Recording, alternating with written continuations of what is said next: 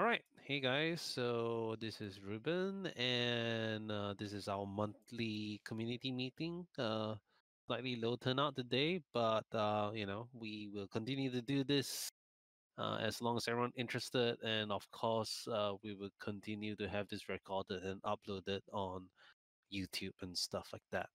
So, okay, let's quickly just go through the agenda, just making sure everyone can see the stream.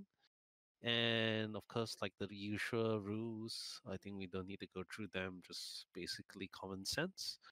Right. And right, so this is the agenda for now for today's meeting. There's quite a lot to cover and actually quite a lot of interesting stuff. Does anyone have anything to add to this? Of course, there will be a time for questions and discussion. But if there's anything that you feel that should be on here but isn't, please let us know now. I'll wait for a few seconds.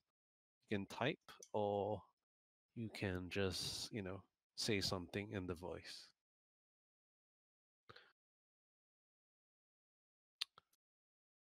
Okay, great. I don't think there's anything, but you guys can always add in later. So, right, this is the agenda for now. All right, so the first thing is the most important thing, which is the Lelantus reactivation. So it actually the tag was actually quite sophisticated. I've posted everything in the forum. But it looks like we found the issue, and we've also found other places to really harden the protocol. And we've gone through many people like we went through Sarah, of course, Aram, and went through Chidos and several other cryptographers also for their opinion. Trail of Bits as well also has weighed in, and they are pretty confident that it would be safe to reactivate. So now we are just making sure that it all runs on testnet. Hopefully, sometime early next week, we can release the binaries, and we'll set a 1 week activation time. So there's a whole list of changes that can be viewed on the forum. And we will be also reviewing Lelantus version 2 as well. Does anyone have any questions on this?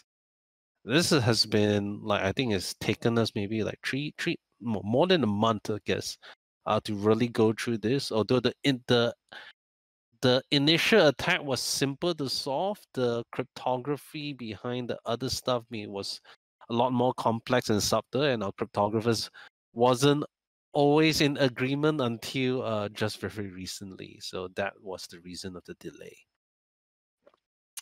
Okay, does anyone have any questions on this? We hope to reactivate in 1 week after the release of the binary. So expect maybe like 10 days or 2 weeks or so. Okay, all right. So we've been talking about this for a while. We actually were ready to release when that Lelantus stuff happened, so we didn't want to release a wallet which was private by default with Lelantus disabled. So we were waiting for this. It's more or less ready to go. We have some minor UI changes which should be just resolved in the next few days. And hopefully once Lelantus reactivates, we will be ready to launch this new Electron wallet. Maybe we should give it a new name because people got confused with the Electron wallet. But this is kind of like the rich GUI wallet that we've been working on for a while. And it also has coin swap functionality. Now the coin swap functionality is not decentralized. It is centralized for the moment, but it means that it is has good liquidity, but there's no KYC and we don't record any like IP details. Obviously, if you want like further privacy, then maybe this isn't the best way, but this would be a good start to bridge in and out of Firo very easily. Okay, any questions here? All right. So Elysium, which is our tokenization layer, it has actually underwent a lot of changes. I just like pasted like some of the things that has been happening. The whole thing is actually working. We're just actually working on some stability stuff and test coverage. It's always the last mile that is always the hardest. We were also slowed down by the Lelantus deactivation, but so far things are moving smoothly. And although it can be a bit hard to estimate the exact time, we're thinking about maybe 1 month or so of work before we can deploy it. So for those of you who don't know what Elysium is, basically, it allows people to create their own tokens on Firo and enjoy Lelantus capability. Now there is a company that is interested in having some sort of asset-backed token on it. We're waiting for Elysium release before we commit to anything. But there is some interest there, so we'll see what it happens. Of course, this is more of I mean, for now, I wouldn't say it's our main focus, but it's definitely an interesting way to get more adoption of Firo's network as well. Okay. All right. So another thing that we've been working on is the mobile wallet design. We've made a lot of progress. We went through like many iterations. We even had to throw one out like completely out of the window. But I'm quite happy with this one. This has been done by our new Armenian team, and it's looking pretty sweet. Like it's simple and functional. As you can see, it's there. The backend work is going to be a like I wouldn't say it's challenging, but to do it in a privacy preserving way. We're still thinking of the best way to do it. Of course, if we rely on the Electrum infrastructure, we can get that up pretty quickly. But the issue is that, of course, it relies on a centralized Electrum servers, which that means you have to trust not to record certain details. Obviously, this is not ideal in the long run, but it would be a way to quickly get an Electrum wallet with Lelantus support directly in. So we are debating on that. We might just go with the Electrum first, because after all, then you'll be kind of relying on our infrastructure, but you can always run your own Electrum server as well. But eventually, we are dedicating some research towards finding a way to do this in a more privacy preserving manner. Does anyone have any feedback at the moment? Okay. All right, moving on. All right, this is another thing that we've been working on for quite a while. So back in late 2019, we have been actually really looking to change MTP for a while. And we opened a sort of forum poll, and I think the general consensus was favorable of ProcPow. And ProcPow, I would say, would be like one of the latest generation of proof of work algorithms, and it is quite interesting because instead of building an algorithm that is like ASIC resistant or FPGA resistant, it is more about focusing about making the GPU the ASIC by basically catering the algorithm to the hardware. So what it means is that if you do try to build an ASIC for prop power, it starts resembling a GPU, which I think is a very interesting strategy. And of course, there have been some people to say that, well, why not you stick with MTP? It's unique and stuff like that. And yes, it is true. And during its time, it was considered groundbreaking. But with the speed things moves, it no longer actually serves a good purpose. And I think one of the biggest limitations of MTP is that it has a very, very, very large proof size, which is 200 kilobytes. That means it's like even if the block is empty, that block will at least occupy 200 kilobytes. And the other problem is that with every mining share, let's say like you're mining with your GPU, every time you submit a share to the pool, it has to be submitted with the 200 kilobyte proof as well, which actually really, really puts a lot of strain both on the pool, especially on the pool, and just generates all this unnecessary bloat. And when you compare this to ProcPow's proof, which is kind of like 64 bytes, So this is like, like 1,000, so much smaller, right? This is 200 kilobytes versus 64 bytes. And what that will allow means that our blockchain can be a lot more compact. It doesn't keep on growing and growing and growing the blockchain size, as you probably have known. And of course, we'll be mainly using the 0.9.4 parameters, but we do probably want the prop power period to change every block or so. The other sort of thing that prop power will change between MTP and prop power is that right now MTP is very, very favorable to NVIDIA. Not really by design, but because NVIDIA's GPUs tend to have a much more powerful compute. That means their computational power is generally more powerful than AMD. While AMD, if I'm not mistaken, used to have like very fast memory. Well, the 0.9.4 parameters kind of builds more parity between AMD and NVIDIA, so that we are getting miners from both sides of the GPU size. Now, another thing that we are considering, which hasn't been finalized, is what should the minimum memory requirement of prop power is. This is actually configurable, and currently MTP only allows GPUs that are larger than 4 gigabytes. So any of the low-end GPUs are totally wiped out. So of course, if we want to include all sorts of GPUs, including like outdated ones, then a 3.5 gigabyte requirement would be probably good, and that would mean that you have most inclusion, of all kinds of GPU types. But if we were to restrict to more recent GPUs, then we may want to increase this to 4 or 5 or 6 gigabytes or so.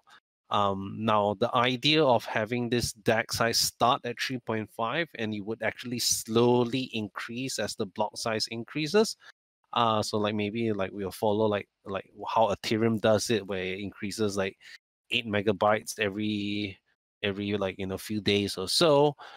So that as time passes, the DAC does get larger and larger and larger. So yeah, I mean, we appreciate any sort of feedback from this. Like, should we be including crappier, like lower end miners, which may have only 4 gigabytes of RAM? Or should we be saying like, okay, we are excluding that and we want to keep basically more newer graphics cards? And there's pros and cons to both, because the problem with allowing very, very cheap GPUs is that often there will be like, especially you have all these old RX 480s, which had like 4 gigabytes of RAM, which were mining Ethereum, but because of the current state of Ethereum's DAC size, it no longer works for Ethereum. Suddenly, you have this glut of all these cheap GPUs that will be trying to mine your coin. I don't know if that's good or bad. I mean, yes, it does allow people who don't have like the most fancy graphics card to miners, but it also allows people to buy all these cheap like second, third hand graphics cards and just build huge farms out of it. So we're definitely open to feedback. I'm personally am okay either way. We can be more inclusive and 3.5 gigabytes, or we want to kind of maintain the status quo and keep it above 4 gigabytes.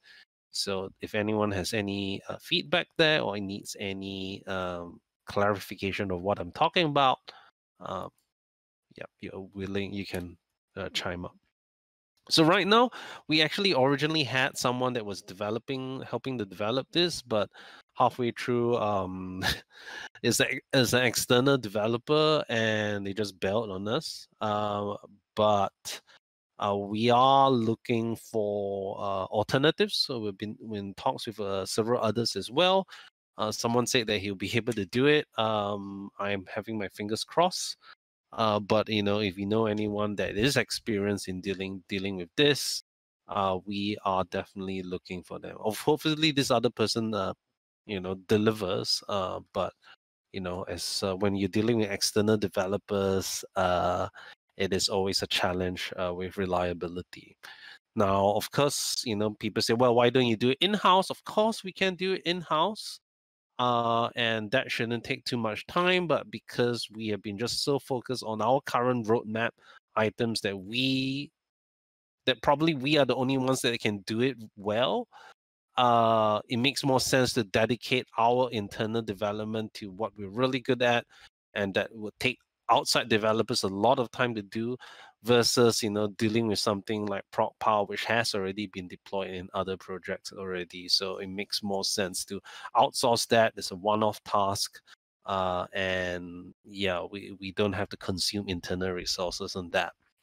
The other good thing about our ProcPower implementation is that because ProcPower is used in several other coins, we don't have to come up with new new mining software.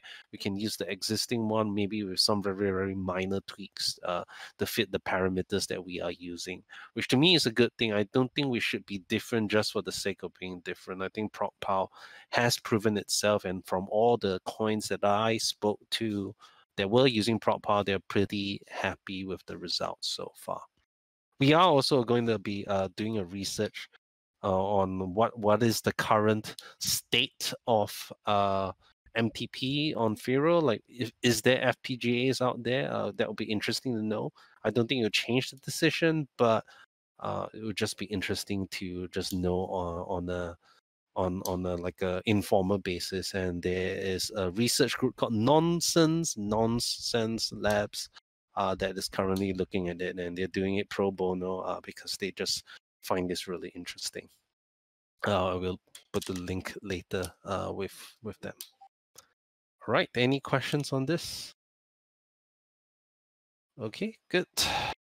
Note that you can always just unmute your mic and talk, or you can just post a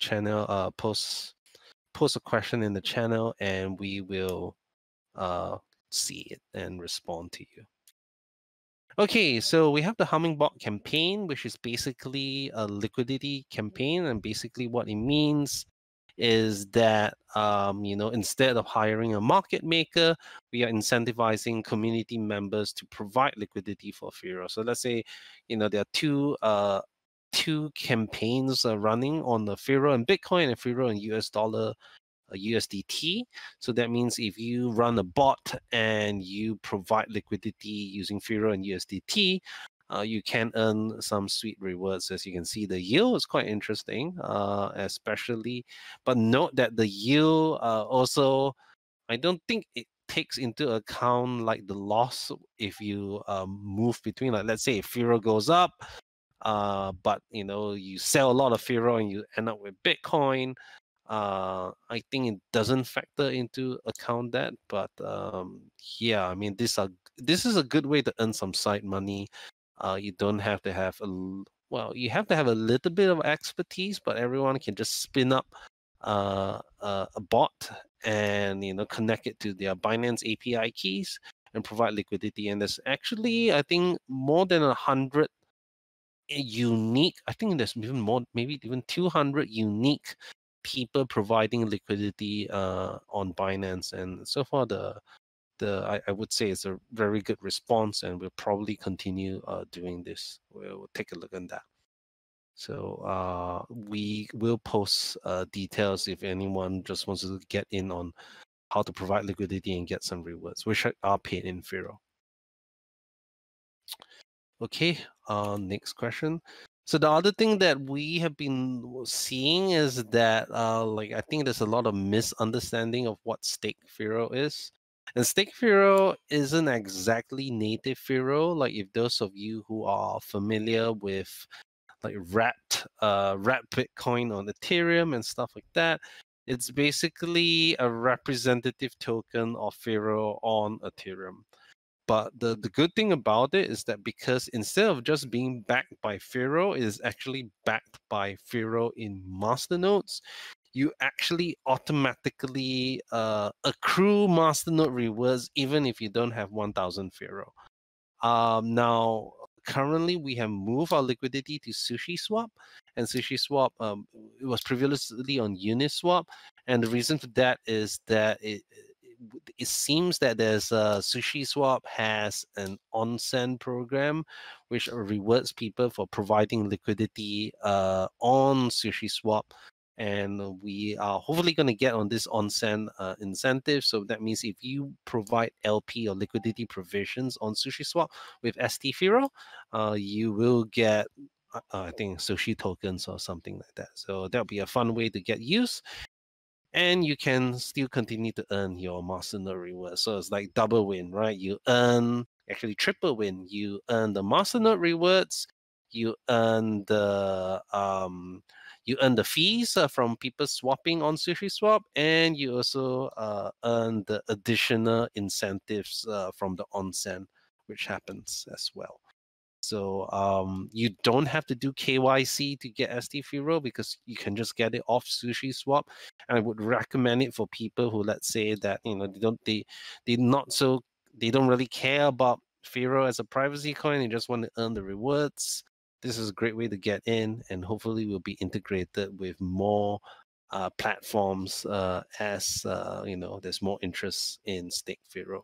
But we are very interested to know that if you aren't using Stake Firo and you're like aware of what it is, and if you're not using it, why? We would be interested to know.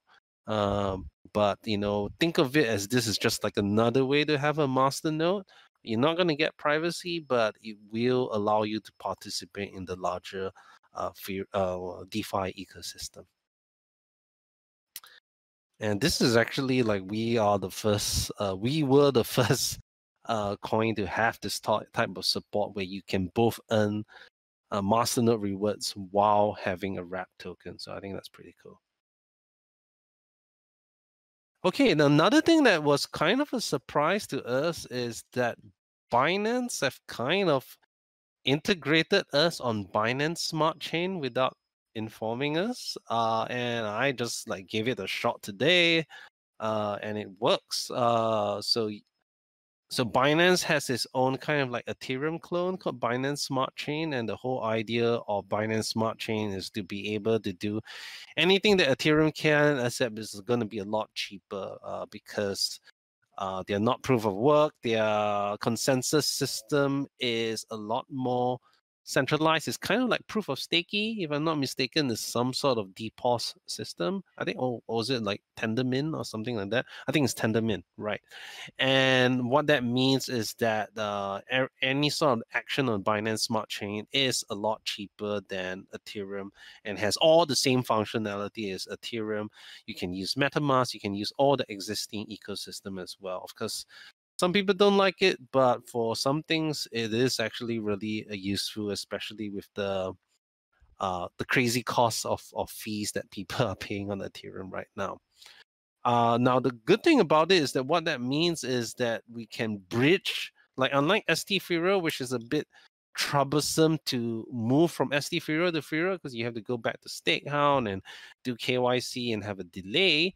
Binance has this integrated directly into the exchange. So if you go to withdraw, you can actually withdraw directly into BSC or in its native form, Firo, and you will have a representative token of Firo on Binance Smart Chain. I think this is really exciting.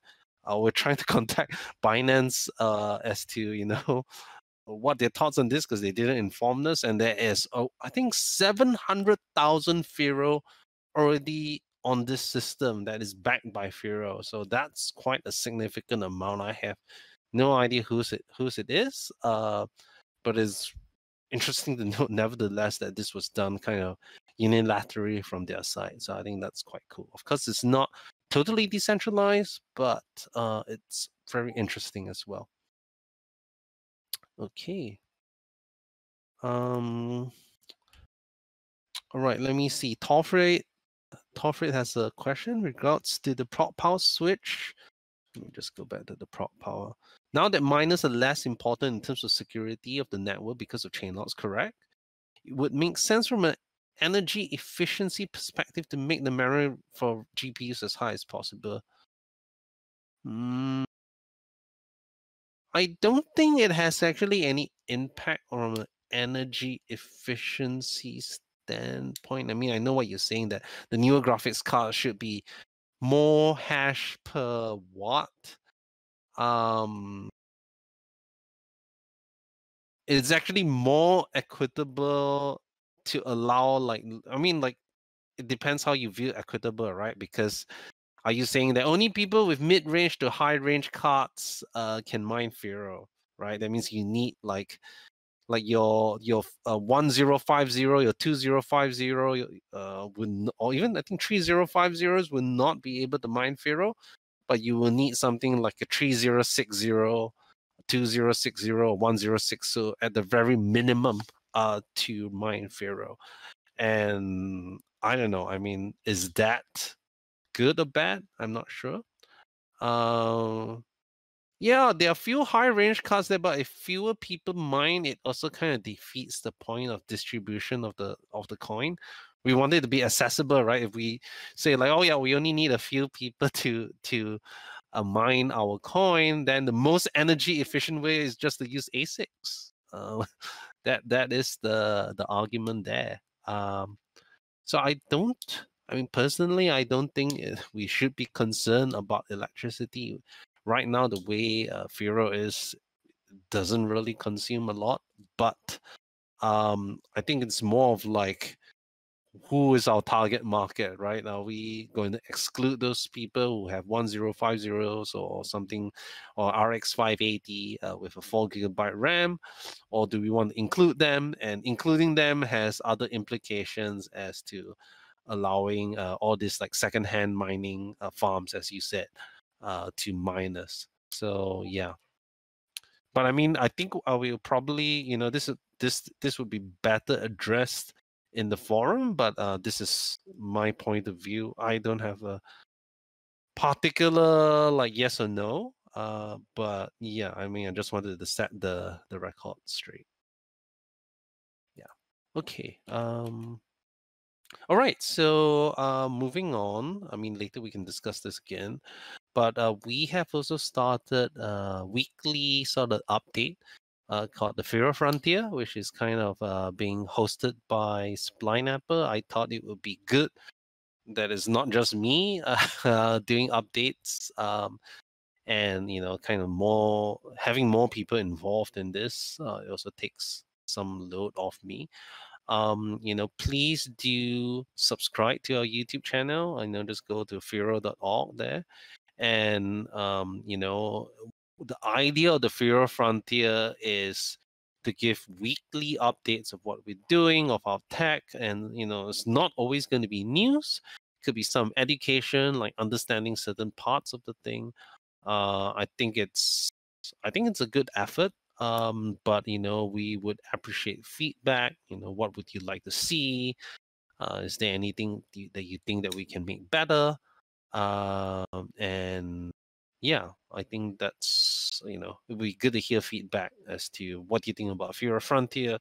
Is there anything else that you would change about it? Is it accessible enough? So yeah, let us know. I think we're on episode 3. I think episode 4 will be posted soon, and I believe episode 4 will be talking about ProcPow. Okay. Does anyone want to give some feedback? Or have you not watched Can it? Firo get in top 10 private coins, sir? How would I know that?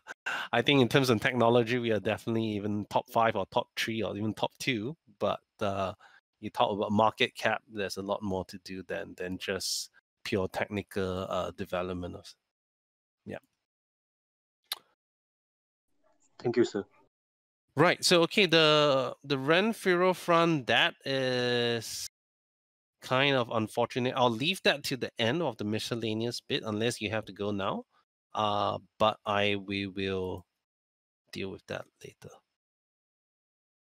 Okay, so I'm actually very excited to announce something, but I think we'll only confirm it in the mid of April. And if it pans out, we will have a very strong addition to our research team. We're talking like a world-class addition. It looks to be more or less confirmed, but I don't count my chickens until they hatch because otherwise everyone will crap on me. But I'm very, very, very interested, very excited that this is happening, and hopefully it'll pan out, and we should know by the 12th of April. But this is just sort of like a run through of some of our research goals. These are more like near to mid-term research goals. And although a lot of it is spent in improving Lelantus and stuff like that, we are also, thinking further ahead about like, what will we be using in 3 to 4 years time, right? So I hope this shows that we have dedication to what we are doing. We are not just planning for the next pump or doing like development for the sake of development. So yeah, I probably deal with this another time because this would take like a whole day to just run through all this stuff.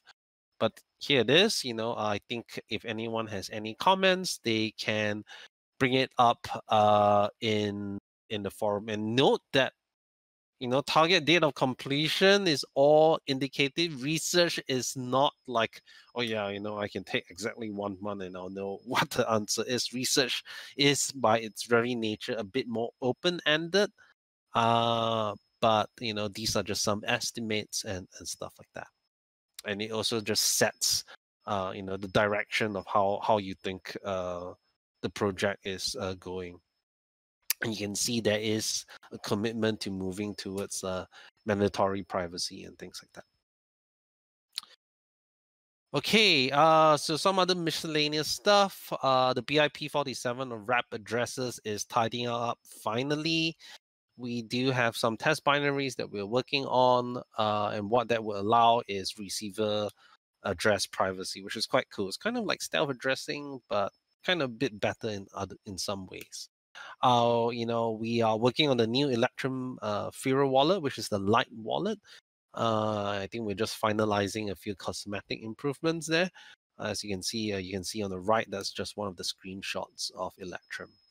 We're also working on the rebrand of the Z Note too. I mean, it currently works. It's just called Z Note instead of like Master Note or stuff like that. Low priority, but yeah, I think it's a relatively quick fix on that. We're also working on a Explorer update to make sure that is updated to the latest insight. Hopefully, it'll be a lot more stable than the current block Explorer. That's also a small thing. Now, okay, so as Ymoja asked, like, what has happened to Ren Firo? Now, Ren was initially last year. They were like saying, "Oh yeah, we get you integrated in October, and you just need to do the dev work, and we'll get you in." And then somehow they said, "Okay, we are too busy. Maybe Q1."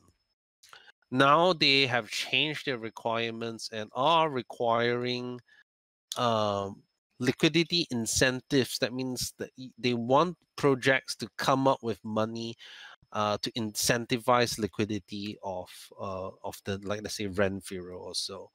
And the minimum amount is 50,000 US dollars, which is something that we can provide, but this is the minimum. There are projects like with VC money that they can throw like $1 million or so on it. So I don't know how fast our priority would be here. Now on the other end, like with changes, I don't know.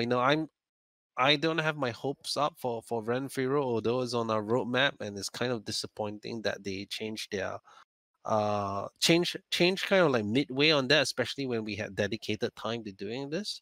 So we are looking at alternatives such as like Torchain, which has some huge benefits over Ren, purely because Ren is more of like wrapping your token, and you have to kind of have the Firo being stored by their like decentralized custodians or whatever, right? That means it's not actually Firo. Is like a token that's backed, like a wrapped version of Firo, right? So Ren Firo isn't actually Firo; it's like backed by Firo.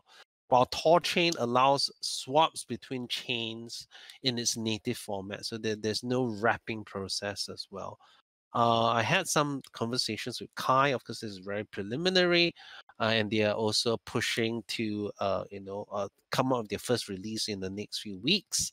And then after that, we will be having like a more in-depth meeting with our developers to talk about, how we can integrate into the THORchain system.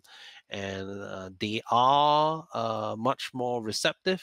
And I think it makes more sense to have a native swap rather than a wrapped swap. We aren't closing the REN hopes completely, but we're being realistic here, right? If everyone else is throwing a lot more money on it, we may not be able to compete there, which is kind of unfortunate. So yeah, that's the miscellaneous updates, and we have reached the questions and discussion section of the meeting, where I think we have about 20 plus minutes or so that you can ask whatever question you want, and uh, you have discussions, or you can ask me anything. Yep. Uh, does anyone have any questions? No, sir. No, sir. All right. Okay. Anyone else? I'll wait for a bit. Okay, hey, I wanted to ask about will the first iteration just have the Lelantus features, and maybe the second iteration on the mobile Firo wallet have the something like the back end like swap, kind of like integrations with Simple Swap, kind of like how Edge Wallet does. You can switch between different coins. Sorry, I can't hear that. You saying that you want some sort of swap in it? Yeah. Sorry, I'm on a Bluetooth headset. Yeah, like would there be like a kind of like swap in between, let's say, Firo and Bitcoin, and vice versa, like backend, sort of like Coinomi or Edge Wallet, like You at mean the end kind of of the loop? like I don't know if you're seeing my like this the coin swap thing? Oh, can you see the screenshot? Okay, okay, the screen's loading for me. I can see it yet. Yeah. So I mean, I do think that we will have it. It's just like how decentralized we want it. Of course, if we have something like THORchain, the problem with all these decentralized networks is like you kind of need the bootstrap liquidity, right? That means it's like we have to provide liquidity, and it's not as if we are, as the team, we are trying to be decentralized. We're not like freaking rich and have money to put everywhere, right? You would have to rely on existing users to do that. Which is why we have been using services like swap services like Change now to provide all this swap functionality as long as there's no KYC or logging of IP addresses. So yes, I think that would definitely be something in, but we do want to make sure we do want to see how it goes with the Firo client, whether people would use this coin swap features. It would actually be like if we put in like a small little fee, it can be a way for the dev team to earn a little bit of additional income. We may not have it, we may have it, but let's say we add like 0.2% or something like that. May make sense. But yeah, I think it is, we can definitely have it in our mobile wallet, but right now we're just trying to get like a version that just works with Lelantus and everything like that, and that was the absolute priority. And I guess we can always add the swaps at a later time. Yeah. Does that answer your question? Okay, yeah, yeah, that answers the question. Yeah. NFTs. I believe someone is building a Firo NFT. Yeah, I probably can't announce it yet. But yeah, someone is doing that, and I don't completely understand it because apparently there's an NFT backed with actual collateral and with actual money behind it. I'm not exactly sure how it all works. Apparently, you can decompose the NFT and you get all the assets. But we'll see. Apparently they're like 1 or 2 weeks away from implementing it. But yeah, I mean, NFTs are cool, but I don't want to be jumping on every single hype wagon. Uh, Especially something that isn't our forte, right? Because the very concept of an NFT is non-fungible token, when Firo is all about fungibility and privacy, right? So I don't think it's something that we should be like dedicating a lot of resources in, but it's something like if people want to build like NFTs backed by ST Firo or BSC Firo, sure, go ahead. I think it'd be fun. Yeah. Yeah. I see some new guys that I've never seen in the meeting before. So yeah. So let me go back to the agenda because I know some people followed late. Does anyone have any other questions? And I don't know. I'm actually thinking of the next meeting. Maybe we'll schedule it like maybe like 6 hours before or something like that, so we can allow the Americans to join. Because I think this is very Asian and Europe oriented, and it would be good to have some American participation as well from time to time. The other thing that we're actually working on is localization of our website. We do actually have a very strong Chinese community. Kuro has been, amazing at helping manage all our groups like that, and also has been helping to do translations. If you are from a community that you feel that is underserved in terms of translations, let us know. But one of the issues is that whenever we do the translation, that means we have to maintain it as well.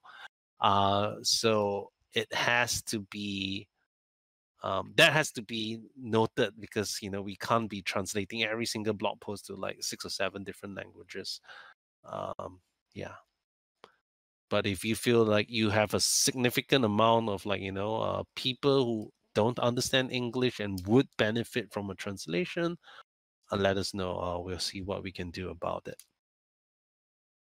Japanese one, yeah. I don't know. Has the Japanese community? Oh, cool. Okay. The Japanese Telegram community has been quite active. Is it still called Zcoin Japan, or has it renamed? All right, cool. Let's see. All right. Well, I guess there isn't any big questions. I hope everyone is satisfied with the update.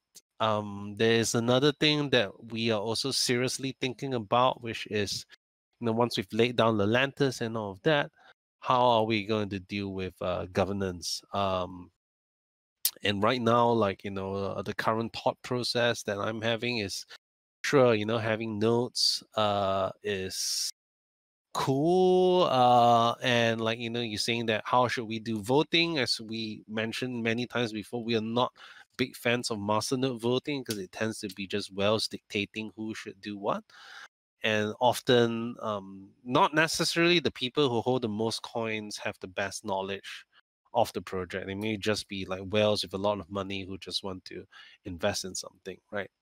And we have also seen time and time again that when whales vote, often it is for the benefit of themselves rather than the project. And we have seen that in EOS and many other projects that have implemented some sort of governance with like a minimum amount. So what if we do want to go down this sort of like coin voting governance? One way to kind of approach it is to have coins kind of locked. Once you vote with it, it is locked for a certain amount of time, so that you can't use it.